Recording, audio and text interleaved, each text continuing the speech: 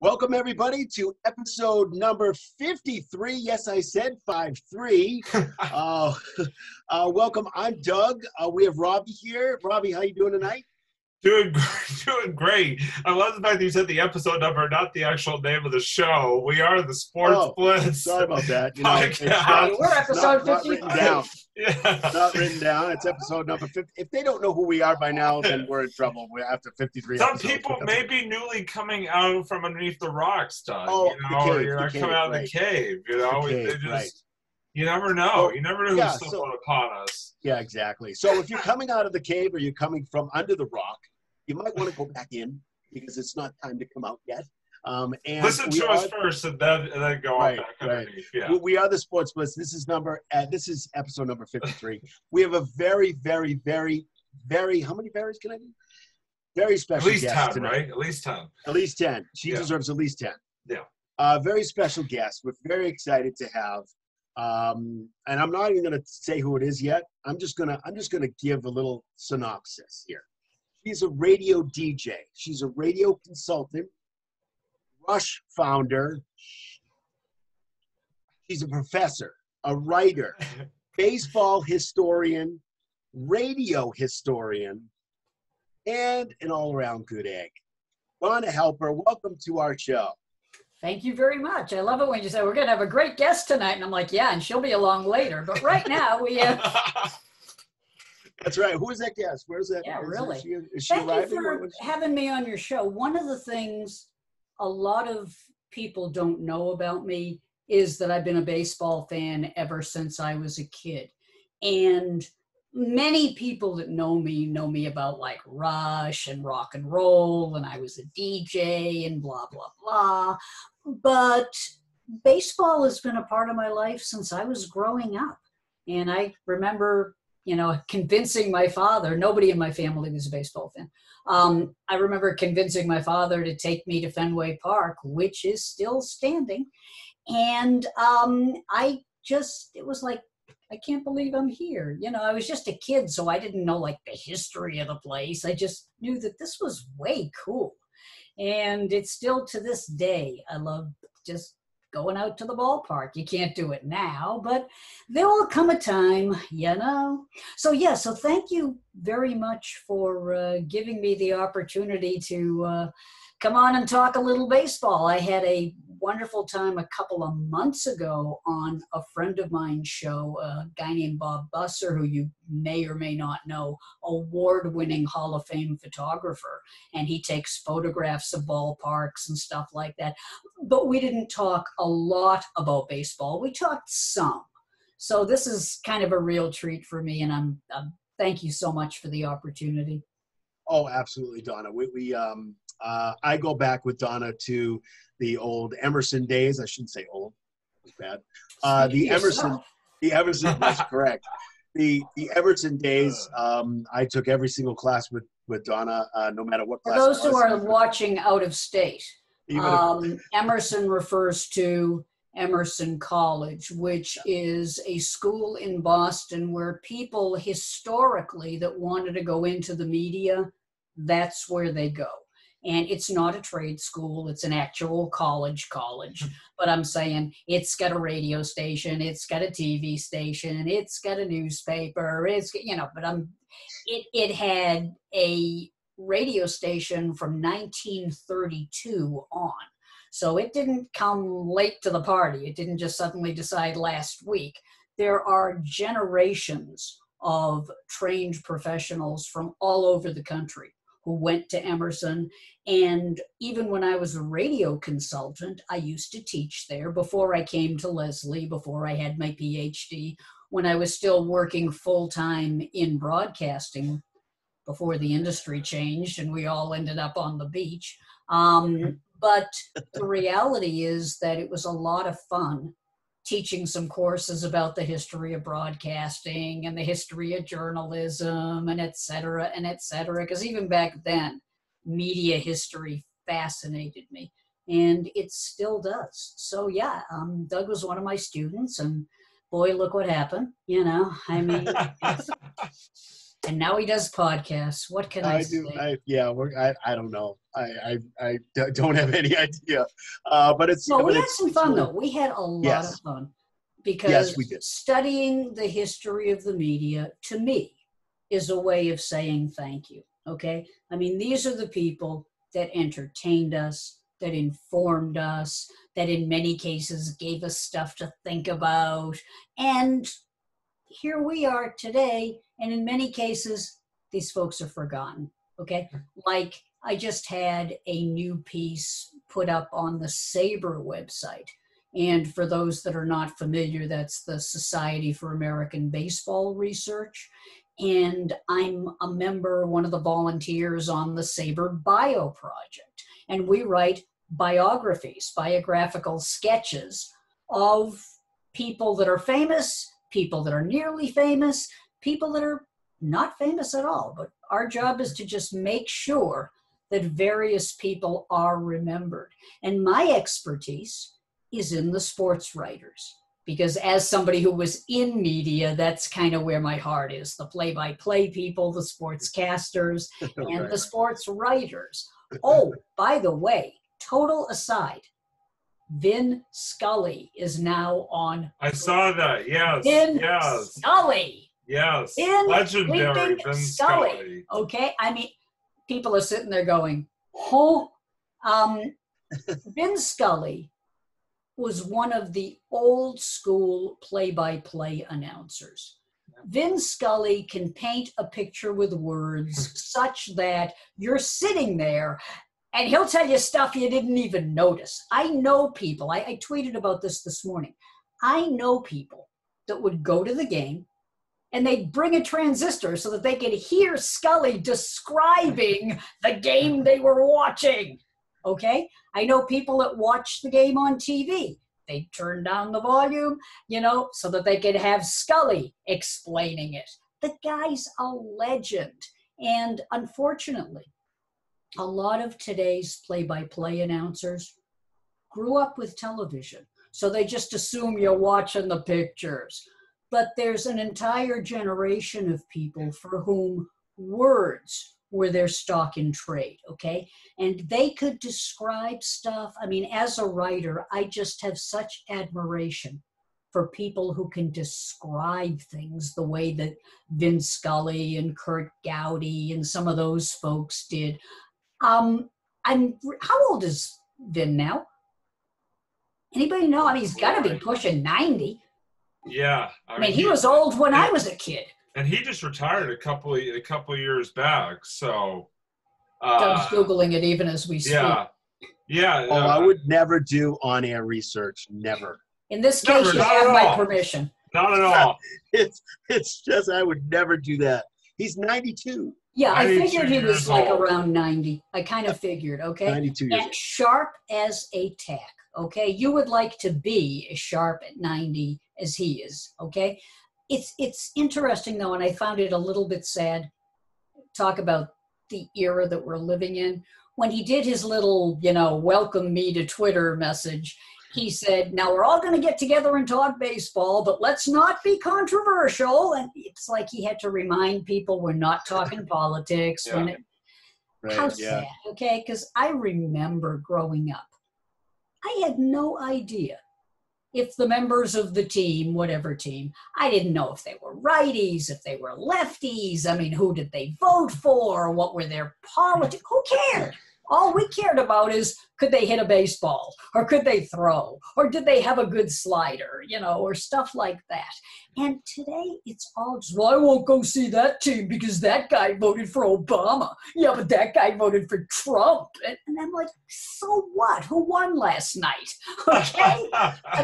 Baseball used to be, and same with football, these used to be the places where we went for catharsis, for escape, for an opportunity to just take our mind off of everything and just enjoy watching some talented performers. I mean, I could never be as athletically gifted as some of these folks. And whether they voted for my guy or not, so what?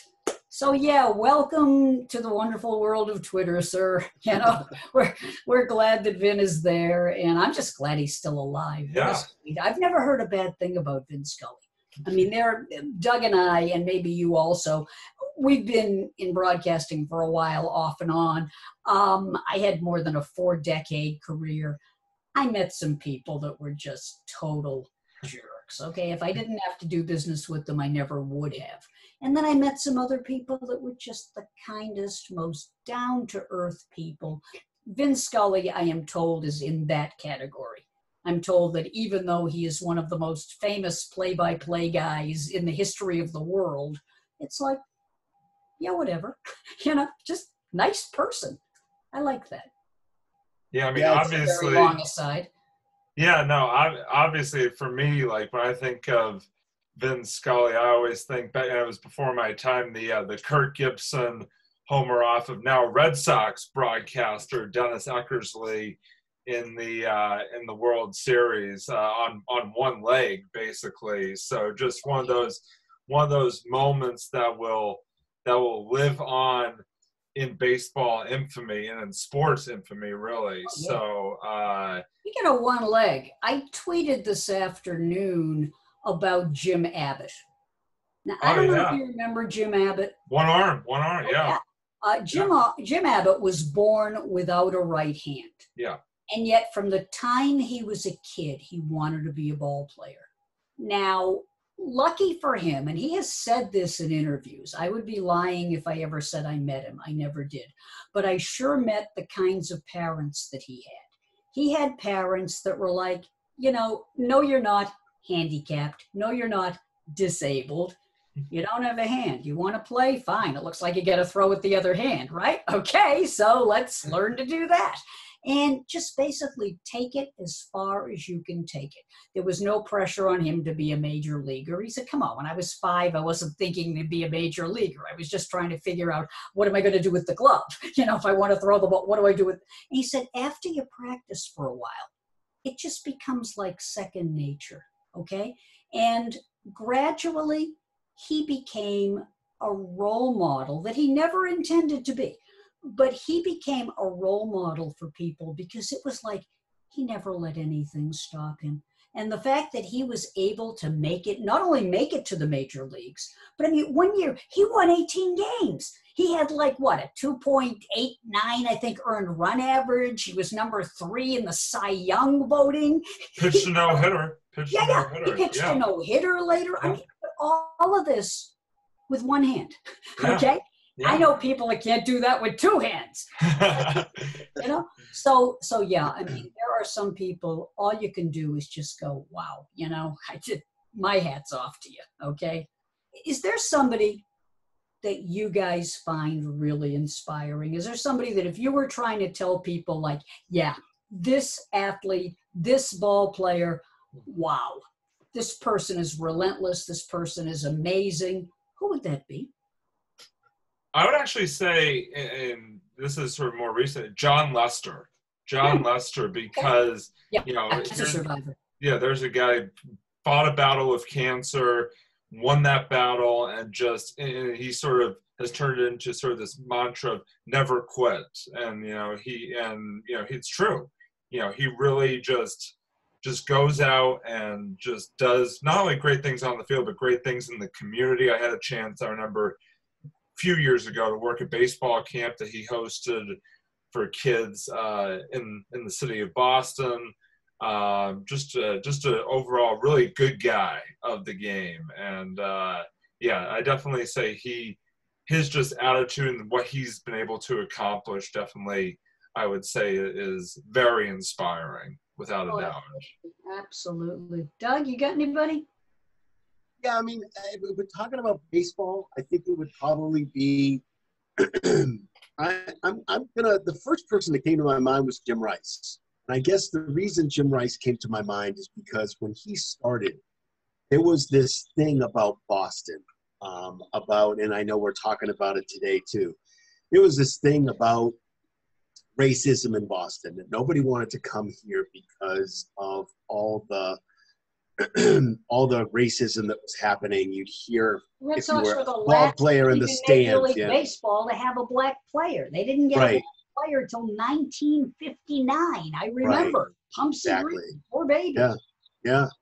And so when I think of Jim Rice, I think of somebody who I started watching in the 70s when I was growing up, when I was a teenager, and even before that. I probably started watching him maybe 77, 78. I guess the first thing that comes to my mind is the fact that my grandfather gave us yearbooks, and that's the connection I had with him was baseball, because he was older and he didn't have a lot of connection to us as kids, as grandchildren, but that was his connection. So my first thought is Jim Rice, and because, not just because of the color barrier, because he's just a genuinely nice guy. And there's a lot of unfortunately today, not everybody, not all the ball players, but there are some ball players that are a little bit of a prima donna attitude. Oh, yeah. And interestingly enough, at the time, there were people who thought that Jim Rice was kind of standoffish. And right.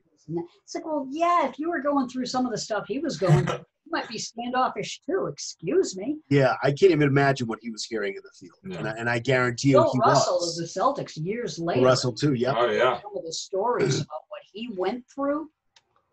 Oy.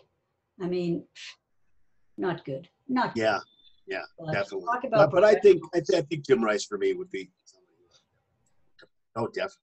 Oh, Jim Rice. What brought that all to mind was the conversation we started having the other night after Tom Seaver passed. For those that have no clue what I'm talking about here, not about Tom Seaver, but about like the other night. On most programs, a little inside baseball here. On most programs, when you're a new guest, they do a little warm up with you. Like they have you come on beforehand and, talk a little bit, not because they don't think you know what you're talking about, but they just want to, which in my case I don't, but, which they just want to get a little feel for like, what's your style, what kind of questions can they ask you, what's your area of interest, that kind of thing. So Tom Seaver had just passed. And I mean, there's someone who, there are so many people that have admiration for Tom Seaver, okay? Not only was he a great pitcher, but people have said to me, he was kind of the thinking man's pitcher. I mean, he took pitching very seriously. Not only was he good at it, but he was a student of the game. Okay. And he went to college, for heaven's sake. I mean, a lot of people associate ball players with just like, oh, they barely got out of high school and that was on an athletic scholarship. No, I mean, we've had players that have like master's degrees in the game. Seriously.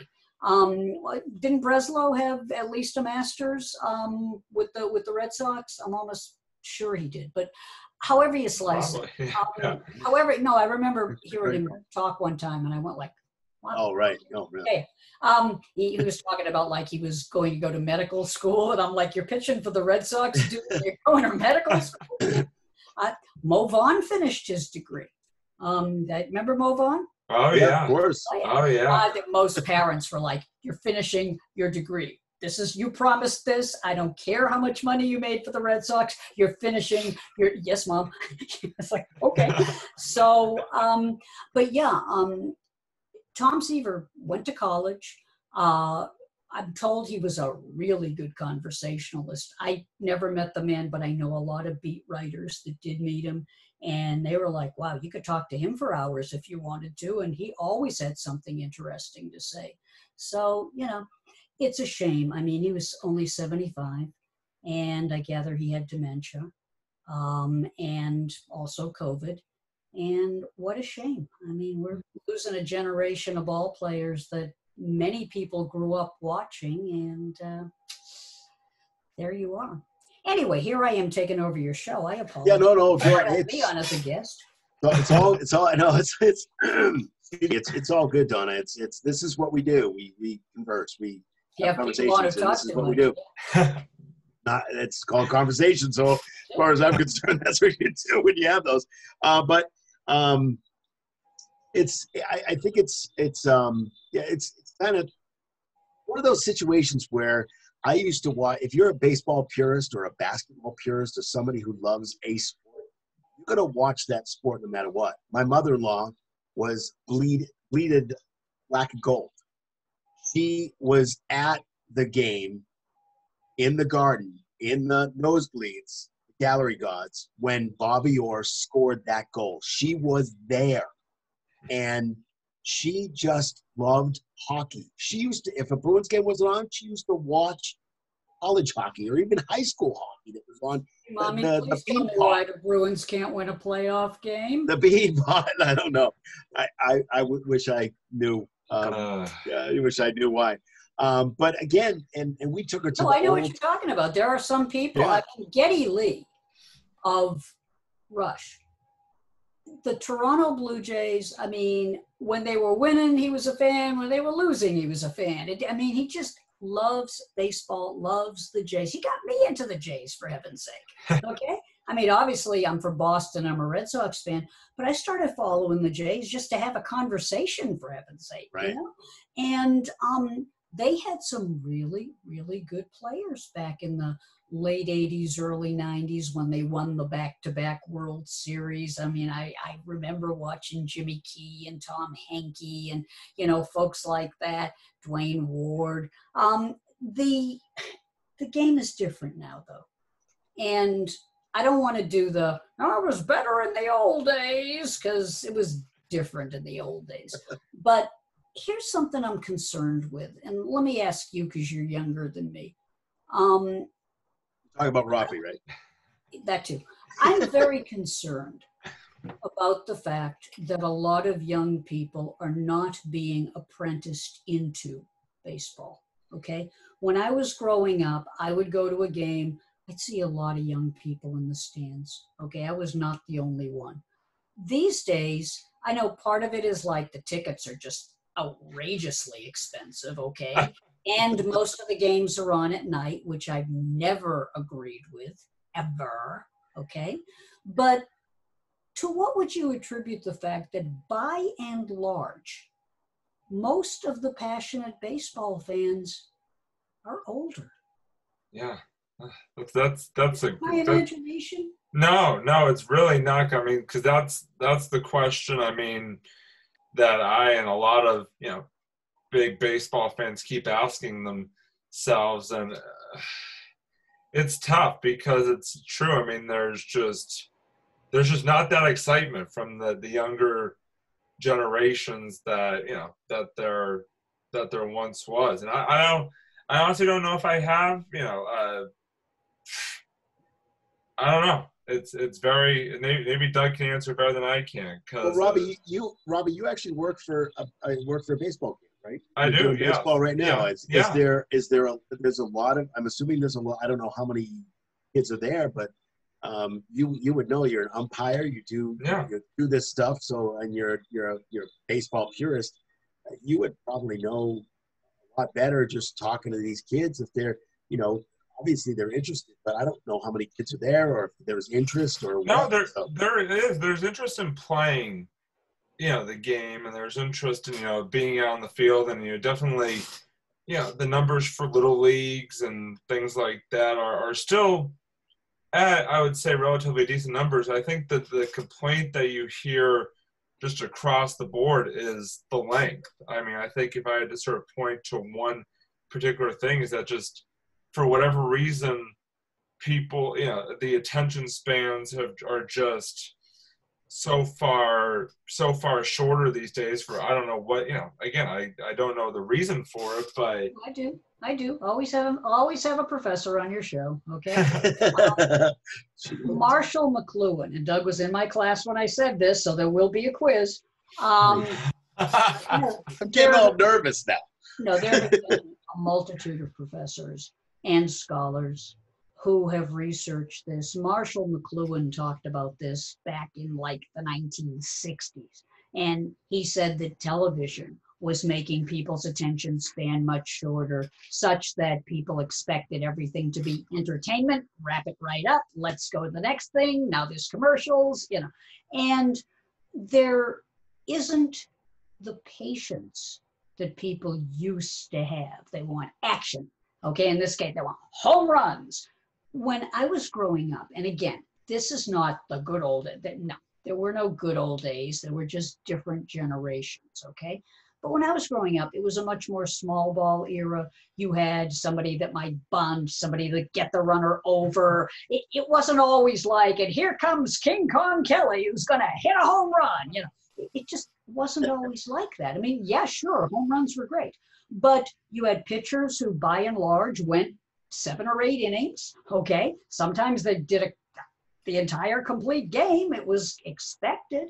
And you didn't have to slow down every 5 minutes for, you know, they had to bring in another pitcher and then this and that. And in fact, pitchers, everyone knew pitchers couldn't hit, but they didn't have a designated hitter back in those days. So, hey, you had a pitcher come up every now and then, they'd surprise you, right? Tim Wakefield was actually a pretty good hitting pitcher, but that's another story.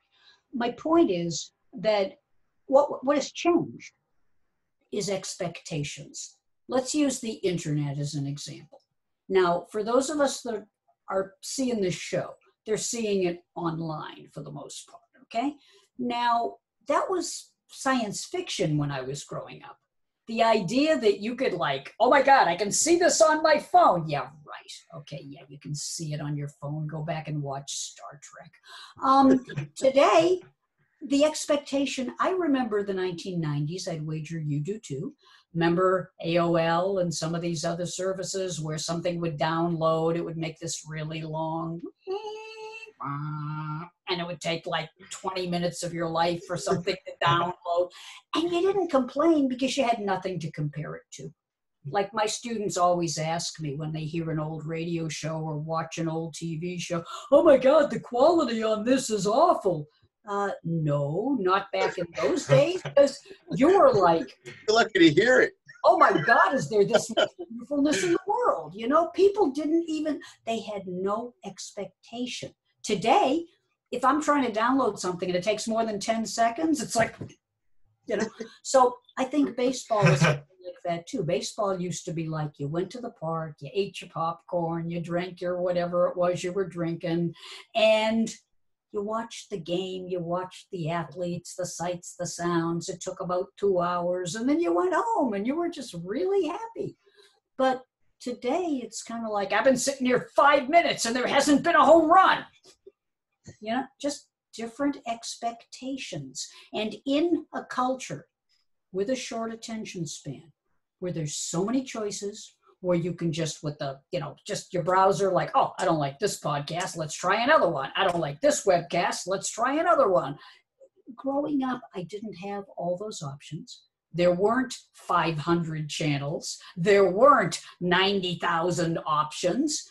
And I was just real pleased to have this. I mean, God, this was amazing to me. This as in going to the game or being able to watch it on TV, that sort of thing. So I really do believe the expectation of the fans has changed. Like, why is football more popular than baseball? Okay, when I was growing up, it was the opposite. It was baseball that was popular. The Patriots, you kidding me? When the Patriots came along, the empty seats at the stadium, I mean, hello. But today, you can't get seats at Gillette to get, no, you're not going. So everything is, you know, I understand times change.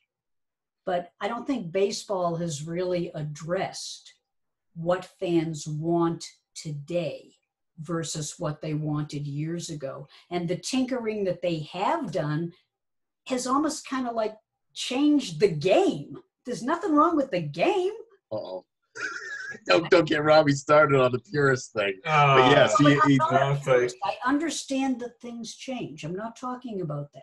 I understand that even when I was growing up, the game was the game, but they still tinkered with it. I mean, come on, there wasn't a big deal with relief pitchers, okay? Now it's like everybody's got not just a closer, but somebody who sets up the closer and somebody who sets up the setup guy who sets up the closer. But I know. I just feel like there's something about baseball itself that is really wonderful, and I would hate to lose that. I really would. Yeah. I will say this. I draw the line at them putting runners at second base in extra innings, but that's a topic for a different day. That's what I'm saying. That's what I'm saying. I But, think they're trying too hard to make it like, oh my God, people want action, so we'll give them action. Yeah, it's interesting because obviously, you know, growing up a big Red Sox fan, obviously, one of the big things about being a Red Sox fan is this just hatred that you're born with for a certain team from the Bronx there that I will not name. Does the team begin with the letter Y? As in, why are we talking about this? but just it's interesting because you made me think of it. Is that even that rivalry, even the Red Sox-Yankee rivalry, like when I was growing up, you know, in the '90s and even into the early 2000s, I mean, it was just the biggest thing ever. And I just feel like, yeah, it's still a big rivalry, but I just feel like it's lost some of that, you know, especially over recent years, it's kind of lost some of that luster to a lot of people. And it's disappointing because, like I said, you know, when I was growing up, you know, if you saw a Yankee, you saw somebody wearing a Yankee hat walking down the streets of Boston, you know, there were things being said. I think that there's something else too, and forgive me for interrupting. No. Horrible to get yelled at for doing it, and my apologies. There's something else. I was just reading something earlier today about Cal Ripken. Now, you know, and I know that there are very few players who did what Cal Ripken did. Okay, I mean, seriously. I mean, that Iron Man record, I mean, what was it? Like, God, how many games did he play consecutively? Was it 2,101, I think? Yeah. And there were a few more after that. Oh, yeah. It started in like May of 1982, and it ended in like September of 1995. Yeah. I don't know what's your point. My point is, Ripken was around for years. Today, we're almost kind of like rooting for laundry because like a lot of the players, it's like every year they go somewhere else or they go somewhere else. They're trying to get a better deal. Yeah. I hate to keep coming back to when I was growing up, but even into the 70s and 80s, and even to some degree before the players' strike of the 90s, there were players that you knew were going to come back. You knew they were going to be there. You knew that they were there for you. Like thinking about the Celtics back when I was watching them. I mean, Havlicek wasn't going to be there for 5 minutes. Okay. He was going to be with the team. Okay. When I watched the Celtics in the 50s and the 60s, you had Tommy Heinsohn. You had Heinsohn and Luskatov at the forwards, Russell at center, Sharman and Kuzi at the guards. Okay. And they were there. Sam Jones, Casey Jones, they were there for years. Now, agreed, sometimes people got traded. Trades are a part of life. But by and large, when you bond with a player, and then the next season they're gone, you know, I think it makes it harder. I think that the Cal Ripkens of the world, the fact that they had such longevity with their team, helped the fans to bond with them, to feel like, well, these really are our guys, you know, they're from our neighborhood. And I don't see that as much either today. No, not at all. I mean, look at just perfect example, Mookie Betts. I mean, you know, going. Oh, God. I understand he was traded. That broke my heart. Yeah, it broke mine too. Believe me. I mean, and listen, I understand that they traded, but then to see him sign that huge contract with another team, it's just like it was. But that's it. If you're a kid growing up and you have bonded with your favorite player, and they have a great year, and then they have a great another year, and then they're gone. Yeah. You just got to know them, and now they're gone. So it's become, to me anyway, it's become a lot more of a business. It was always a business. But I think that there was an understanding that you got to let people have roots in the community. You got to let players be from here, even if they're not really from here. I mean, you know, in the case of Ripken, he was from there. He was from the greater Baltimore area. But these players, I mean, they come and they go. And that's not just the Red Sox. That's a trend. And I'm not sure it's a good one. Yeah, that's why guys like Paul, like, you know, you're talking about the Celtics, Paul Pierce is, I mean, such a great recent example of someone who actually, you know, stayed with the team through thick and thin and just was. Oh, I know. David Ortiz with the Red Sox. Yeah. I know he came here, you know, via free agency, but he basically, you know, set his roots in Massachusetts, in Boston, and into the community. Yeah. Such that, I mean, you couldn't go anywhere without seeing Big Papi. I mean, Tim Wakefield too. Wakefield. Yeah. Tim Wakefield the same way. I love Tim Wakefield. Okay, I think he was very underappreciated. Seriously, I will go on record as saying that. I agree. Well, it's on record. One of my favorites. He was great. Yeah, he was wonderful. He was a great pitcher. And anybody that could throw a knuckleball, what can I say? Okay, and threw it well. Yeah, and threw it well. There are guys out there that can throw knuckleballs, but they don't throw it like he does. No, that's his first pitch, and it's pretty much his only pitch. Not at all. So yeah, I mean, not too many guys out there like that. Watching Hoyt Wilhelm, and he was. Heard the name? Yeah, he was with the Orioles, and he was a knuckleball pitcher, and I remember hitters talking about how you mentally prepare for a knuckleball pitcher. It's like you go up there. I remember a quote. You go up there and you go, I'm not going to swing too soon. I'm not going to swing too soon. I'm not going to swing too soon. I swung too soon. Okay? Because it can't, it's a very deceptive pitch.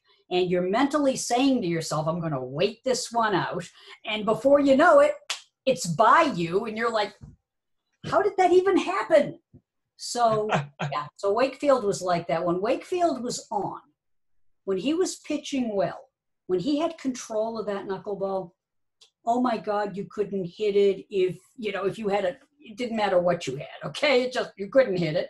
So, yeah, I have such admiration for people that have that mastery over that pitch. Hard pitch to throw.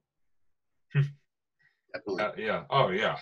You're going to ask me some questions, and here I am hijacking your show. I'm a horrible person. You're not hijacking.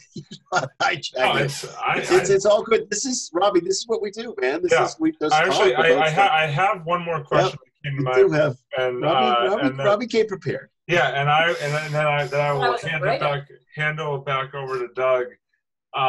You were talking about, you gave such a great synopsis of sort of some of the great traits about sports broadcasters, and I guess I was curious, it sort of brought to mind the question, today, obviously in Boston sports, we've sort of had, some broadcasters who have stayed around for a long time and some who are sort of new on the scene in Boston. So I was just sort of curious, who are some of the better Boston sports broadcasters? It could be now, or it can be, throughout the years that you've seen, Donna, that have sort of come through, any of the Boston sports for that matter.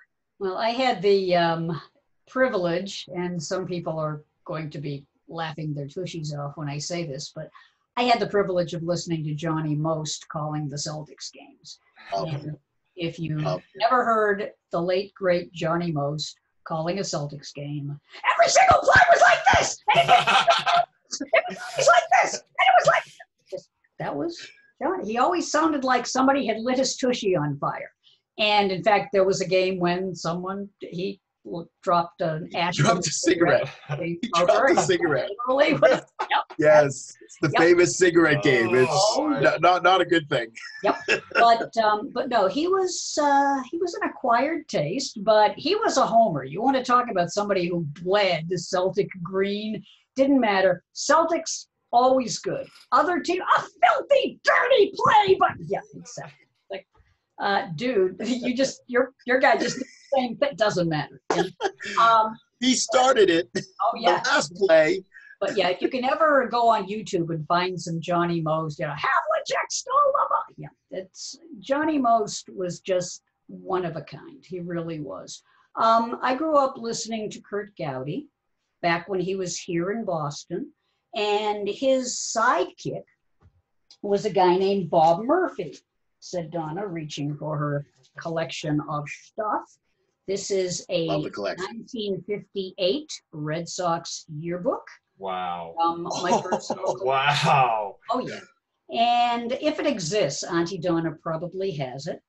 And Kurt Gowdy's sidekick was a guy named Bob Murphy. Now, shameless plug. Aren't you writing something, Donna? There is a new book. Yes. There's a new book coming out. It's called The New York Mets in Popular Culture. And I have a chapter in it.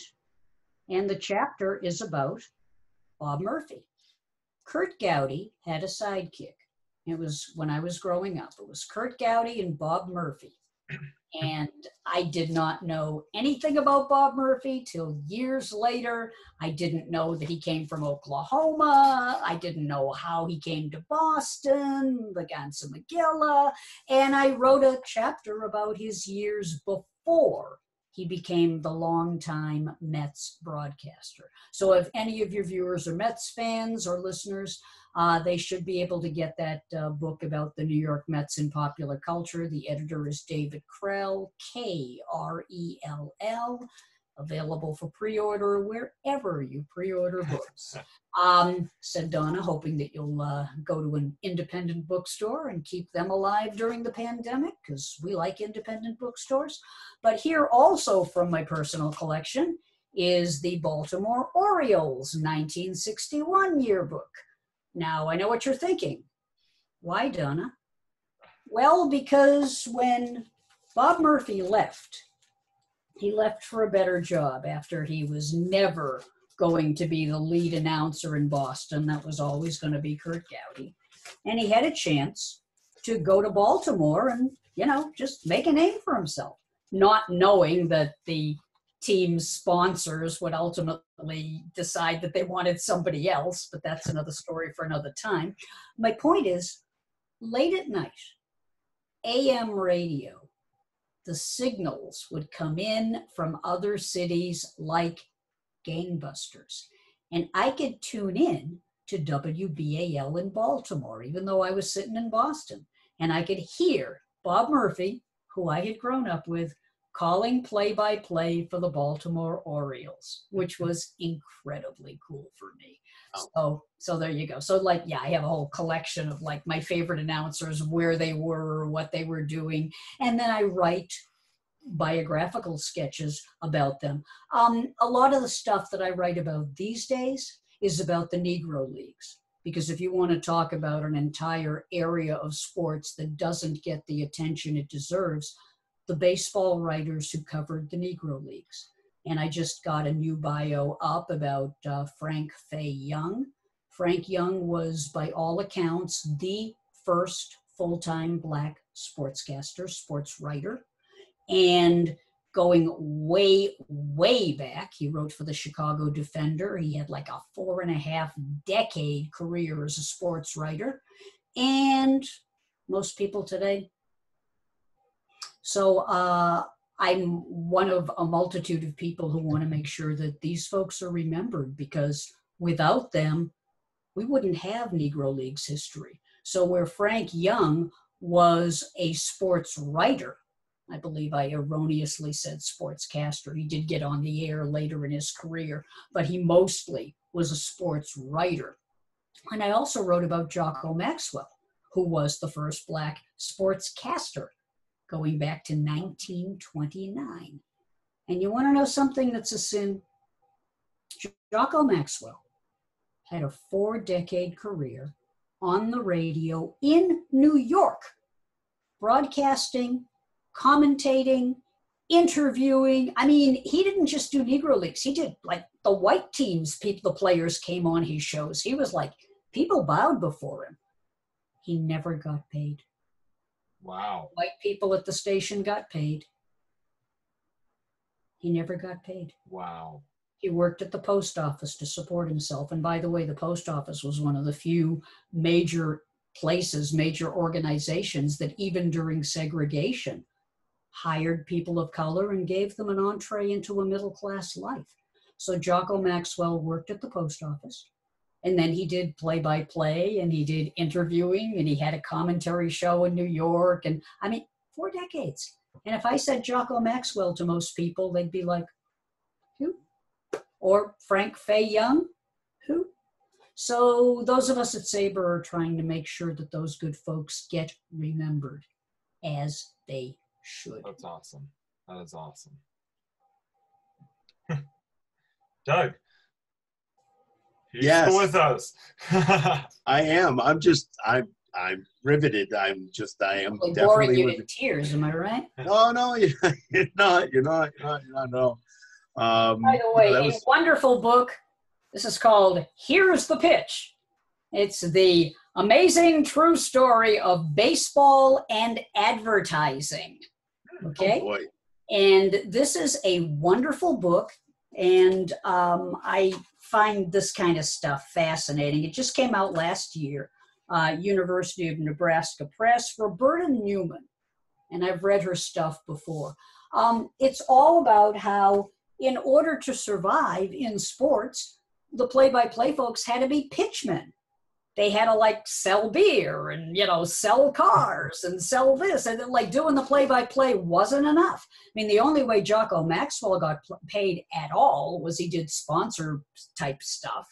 But a lot of the other folks, even the ones that were getting paid, they used their products that they sponsored and they became identified. I mean, I remember Kurt Gowdy doing Narragansett beer and the Atlantic Refinery, which was a gas station. Atlantic keeps your car on the go. I still remember the jingles.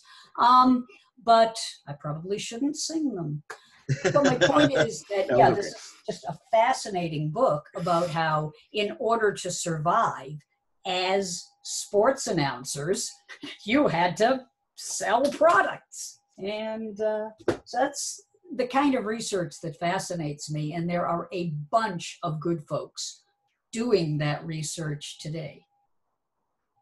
Yeah, absolutely. Be warned. Just want to warn you. Oh, go ahead. The new semester for Lesley University, which kindly pays me, is about to start up, and I am up to my ears in syllabi, research, and a whole host of other stuff.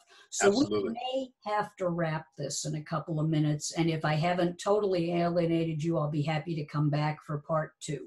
Oh, of course. We'd love to have you back. Absolutely. But yeah, I've been watching the time in the corner too, Donna, making sure. I know we had discussed this at the time, so that's no worries. I'd love to talk indefinitely. Yeah, absolutely. So you're paying me by the word, but still. No, of course. Well, Robbie's going to pay you by the word. I was going to pay you by the sentence, but he said by the word is better. So I said, okay, you pay her.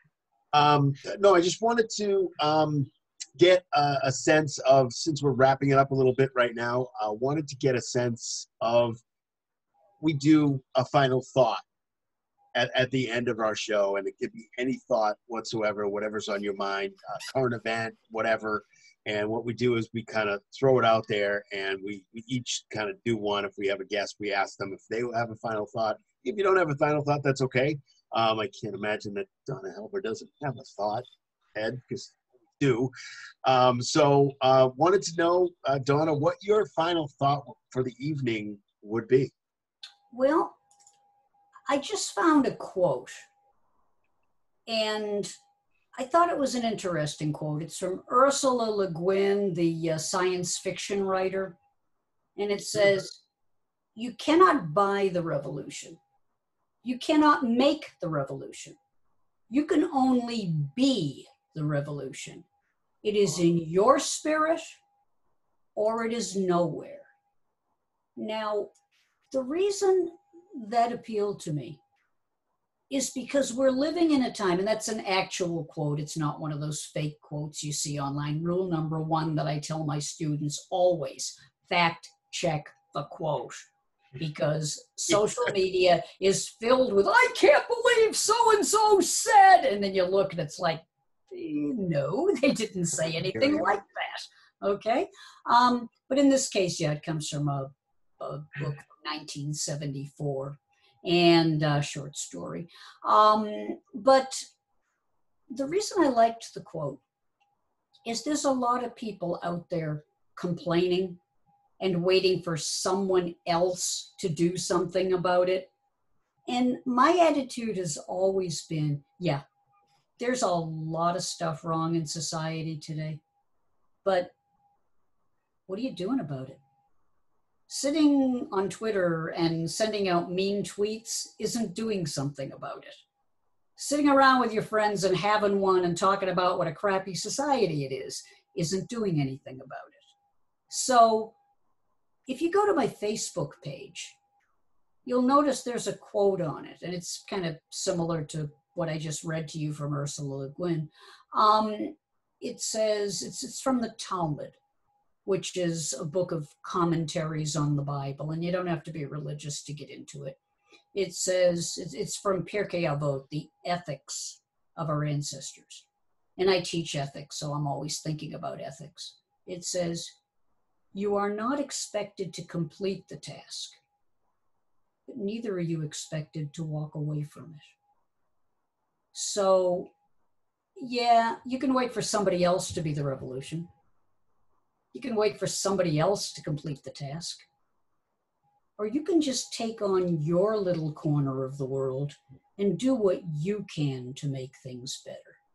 Is there someone you can reach out to? Is there someone you can show some kindness to? Is there someone you can take to a game when we're, back up and running again? Is there someone you can do a little volunteer work with? Is there somebody who's lonely and you can give them a call? It may not seem like much, but everything has got to start somewhere. I hate to see us deteriorate into our dueling camps of like, my team's better than your team, so Nah, we're all humans. We're all here together. It may not seem like it, but we all do inhabit the same planet. I'm happy to be able to talk sports with people. It's wonderful to do it. But I also want to talk about how can we find some common ground? How can we work together and make this society a little bit kinder, a little bit more compassionate, and a little bit more ethical? That's all I get. Yeah. I'm glad I'm not following that up, Robbie. It's you next. Boy, that's a What's tough your act final to thought follow if you could come up with it? No, I just want to thank you for having me on your show. I hope I didn't dominate it or take it over. No. I'm not doing a humble brag. I'm saying I'm talent. I'm your guest. I mean, oh, absolutely. No, bring me on to take over the show. Oh, it's all good. It's all good. It was No worries. fantastic. It was fantastic having you. And I just wanted to say, we were talking about earlier.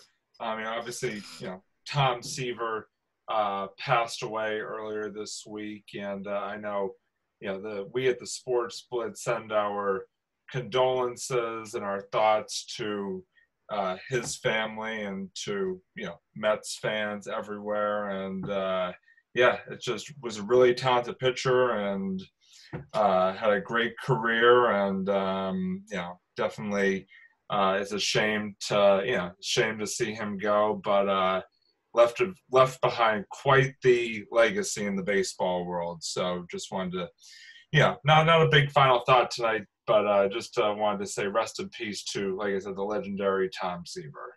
Absolutely.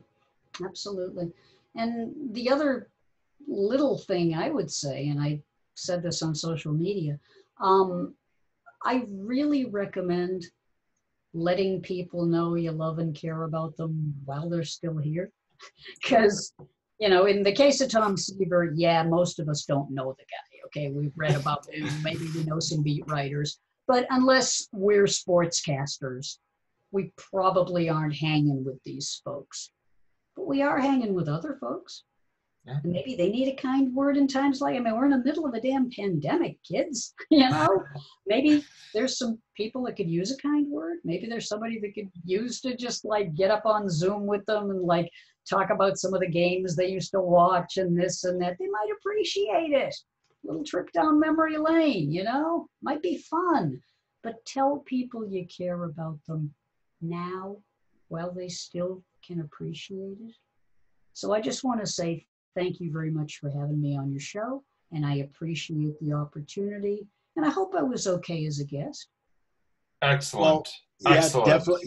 definitely. And my final thought is the fact that I don't know if I've ever told you, and I'm going to cavell a little bit, and I apologize if it's going to make you uncomfortable. I hope it won't. But you were very incredibly instrumental in making me love what I do and what I have done since I have taken your courses, since I took your first course, which is to love mass communication. You have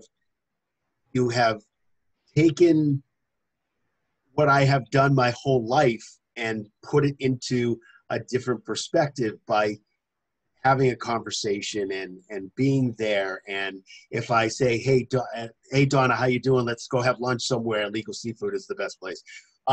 Something like that. Those kinds of things are so important. And you always,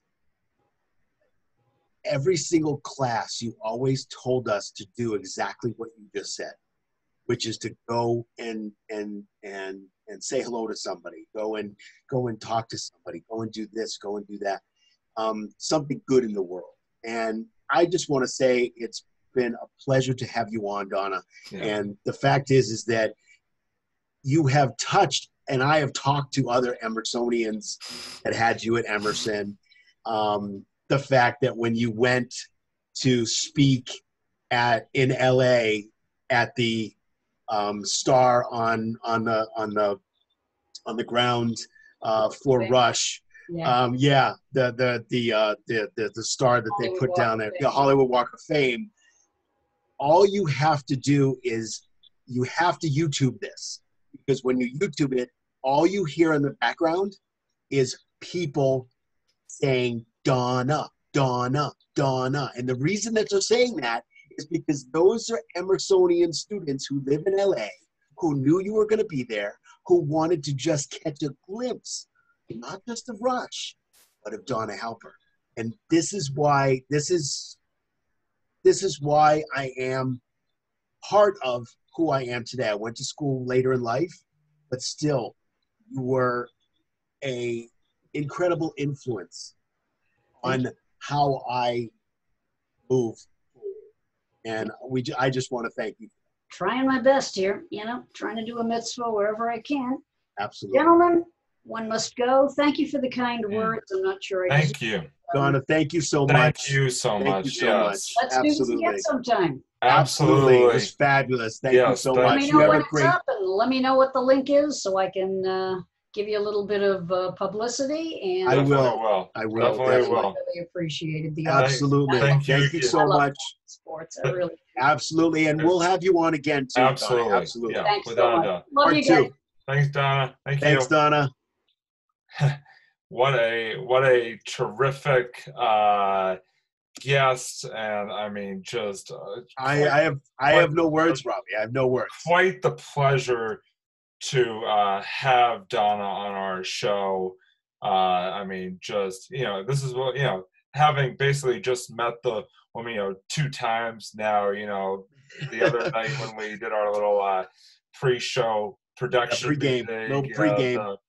And tonight, I mean, she is just a class act, and just an amazing guest to have on. And I learned so much just in those 2 encounters that I could ever hope for. So there's so much, Robbie. There's so much knowledge. There's so much she knows, and that's why I wanted to take every class that she had, because she's the kind of teacher that you remember for a lifetime. When you're sitting and you're remembering the old days, whatever the old days are.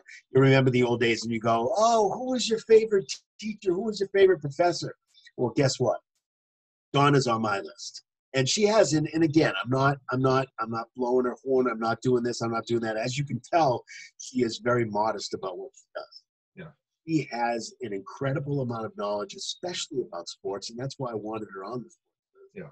Because especially about baseball. And baseball is not a forgotten sport, but if you listen to sports radio these days, they're saying, is it still going to be around? Is it still going to be the way it was, or is it going to change and people are going to move away from it? And all this unrest that's going on in the world, and how are we going to do this, and that kind of thing. So the fact that not only does she study it, but she's a historian and she studies this stuff. She's very knowledgeable, and she's just one of those people that once it's like we had the baseball 101 class. That's exactly what it was. Baseball and sports broadcasting 101. It was great. Broadcasting 101. Yeah. Unbelievable. It just wild. Just so very wild.